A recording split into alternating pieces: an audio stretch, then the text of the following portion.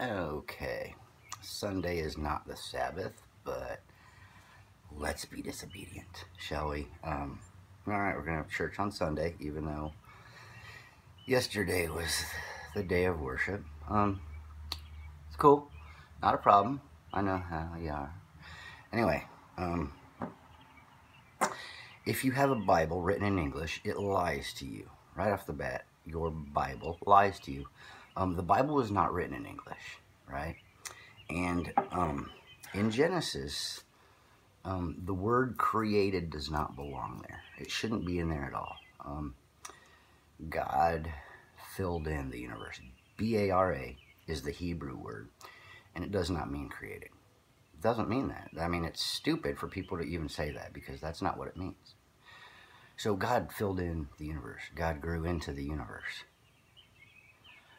The creation is the creator.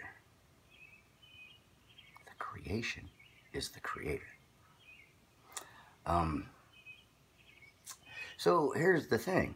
If you eat, you need to tithe.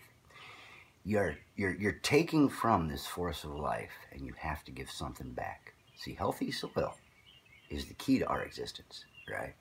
Healthy soil. So many living things in it. And if you eat, you have to compost. You have to give back because the money, you pay money, right? So people are trying to make money. Okay, so everything is going to be exploited. Labor is going to be exploited. You don't care about that. And the land is going to be exploited. You need to care about that because it's part of you. It's, well, I mean, you should care about all of it. But, like, you can do something directly about the nutrients you take from this one big force of life and throw away, you know. You need to compost if you eat.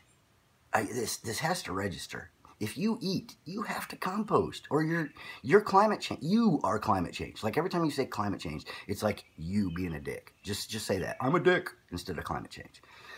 Right? And that is not a big deal. We've been trained to be dicks. Just roll with it. Get better.